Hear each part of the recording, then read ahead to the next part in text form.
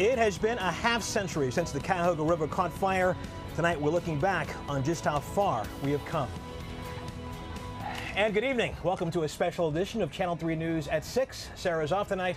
I'm Russ Mitchell. And I'm Betsy Kling, and we are here live on the banks of the Cuyahoga River. Tonight we are going to be highlighting the river's rough past, but we're also focusing on the transition that is still taking place to make this the beautiful resource that we love. And it is. It's a sparkling night as well. It absolutely is. You know, this river used to be described as one that oozes rather than flows. That was particularly true in the days after the incident. There were several incidents, actually.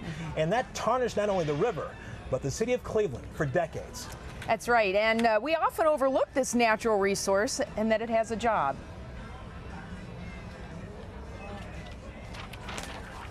Burn on, big river, burn on.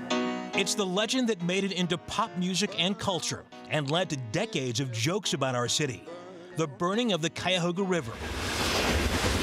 Most think of it as a singular event, as sparks from a train ignited the oil and debris on the river's surface near Republic Steel and caused $100,000 in damage to two nearby bridges. But according to the EPA, the river caught fire at least 13 times before June 22, 1969, and this time was merely the last.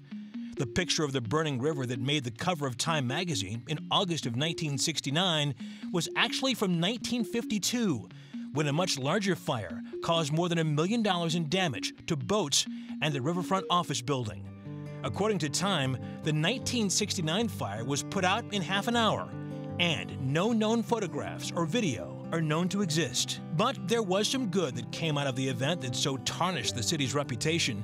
That final fire drew national attention to the problem of water pollution. Then Mayor Carl Stokes held a press conference at the site of the river fire and explained how industrial waste and the sewer system were part of the problem. He argued that a $100 million bond issue to keep raw waste out of the river would not be enough because rivers flow through so many municipalities. He pushed Congress to support federal pollution control. All of that attention led to the Clean Water Act and eventually the EPA.